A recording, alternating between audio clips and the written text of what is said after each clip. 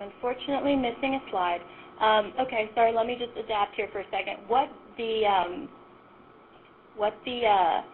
library allows us to do is, because we've documented that all of those ions are in fact ion features are related to phenylalanine, we can then deconvolute that data and say, okay, well, we're just going to send one of those ion features into stats in order for it to represent phenylalanine, thus reducing the false discovery rate and reducing any potential for skewing of the statistics.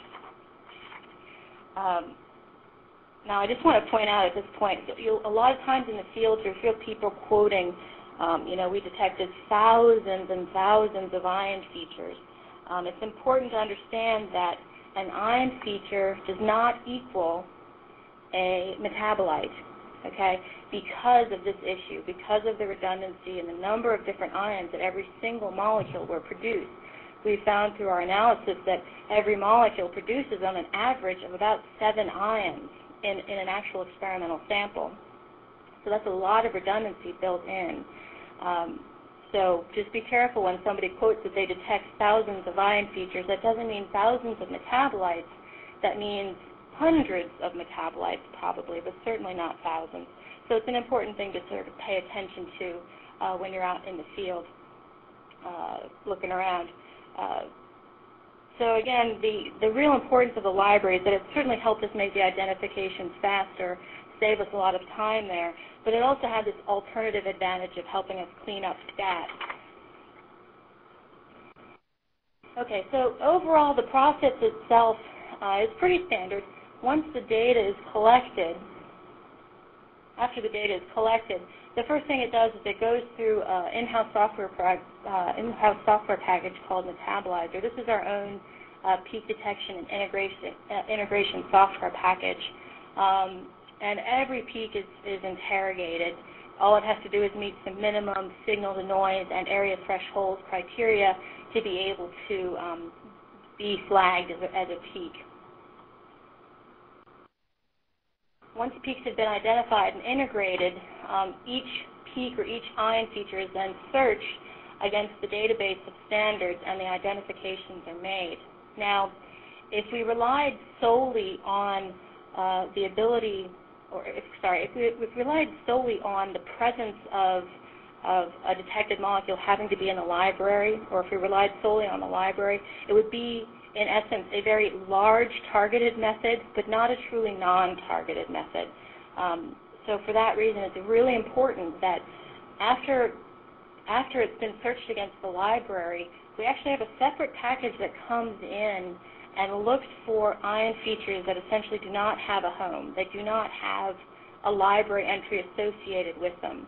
Those ion features are then flagged for someone like myself to go in and say, okay, do these new ion features represent a new and undocumented biochemical that has not been identified and is not currently in our library? Okay, so we look at things like the MS-MS reproducibility, retention time reproducibility. Can we find a cluster of ions that all seem to be related? Can we find ions that look like the sodium addict and the ammonium addict and maybe the dimer of the same new molecule?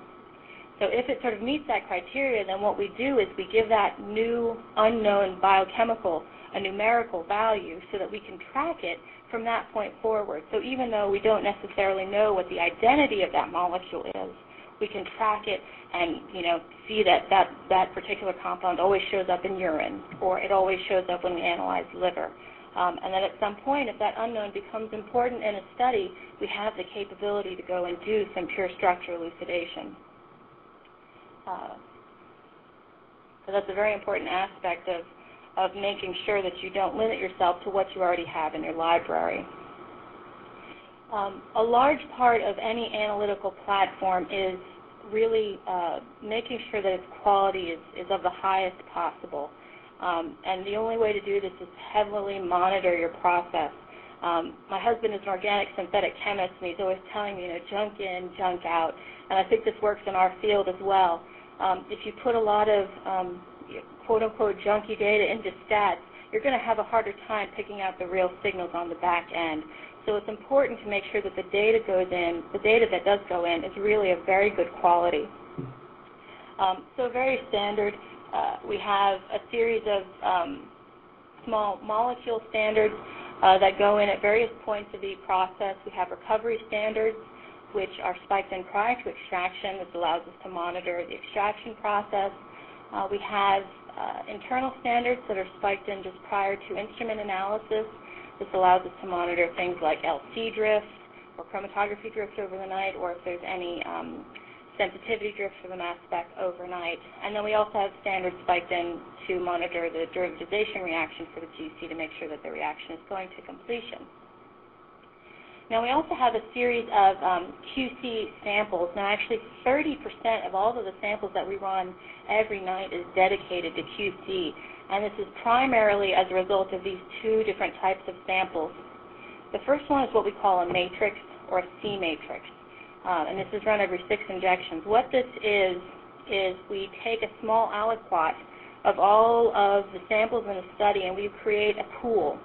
We then run that pool as a technical replicate every 6 injections.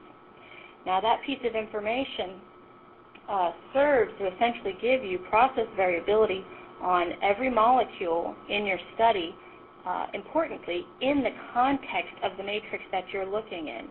So if after your study is complete you find out that phenylalanine is upregulated 2.5-fold, you can go look at the technical replicate and say, okay, well, when we ran the technical replicate, phenylalanine only varied 4%. So it's a very important key piece of information for you to have so that you can say to yourself, I know that 2.5-fold is really biologically driven and is not a result of the process. The other sample we run is a process blank, and all this is an aliquot of water run through the entire process, extraction, and analysis. Now, why this is important is this allows us to tease out the molecules that are not a result of the biological samples, but are really solely a result of the process. And let me show you an example of this. So what we have here is this is a selected ion chromatogram for the experimental sample of the human plasma sample, and then the corresponding process blank or water blank. And what you can see is that your two major signals in your experimental sample are actually from the process. They're related to the process itself, and they have actually nothing to do with the biological samples. And in fact, the only real biological signals you have are these two peaks closer to baseline. So what we use this information for is we remove these signals in the experimental samples, again, before it goes to stats, again, reducing the opportunity for false discovery and cleaning up the data as much as possible before it goes to stats. The last major aspect of the QC is that we actually go through and QC all of the library calls made by the software. We have a program called VPhil, or for short VPhil, that was developed in-house specifically for us. And before I go into this too much detail, let me blow up one of these plots so that I can show you exactly what you're looking at here. This is essentially a view of your data set from sort of 30,000 feet. What you're looking at here on the x-axis is retention time. Okay, and on the y-axis are all of the samples in your study. Each one of these points that you see here represent an actual chromatographic peak in your data, so that you can see, so each one of these points has an area associated with it, has a peak apex, peak start, peak stop. So each point is essentially just a chromatographic peak. And what this view allows you to do is see all of the calls for this given compound. In this particular case, it's pyroglutamic acid. So you can see that your experimental samples are sort of in here in the middle. That technical replicate is down here at the bottom, and the water blanks are up here at the top. So you see that we're not getting any signals or any calls in the water blanks, which informs us that this is in fact not an artifact. So if we go back to this view, what you'll see is that these three panels are the 3 platform measurements for pyroglutamic acid. This is the GC, LC-pos, and LC-neg. Okay?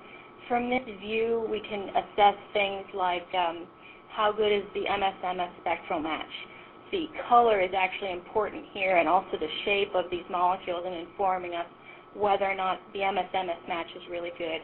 If it's not a great MS-MS match, it's flagged so that you can go in and review it and say, okay, what's going on? And in some cases it says, you know what, the MS-MS match is so poor here, it's just going to be ignored because this is not a good call. The other thing that we can do here is remove, the compounds that have the process contribution. We can also remove, bad or poor peak integration, because no peak integration software is perfect, unfortunately. It just allows us to clean up the data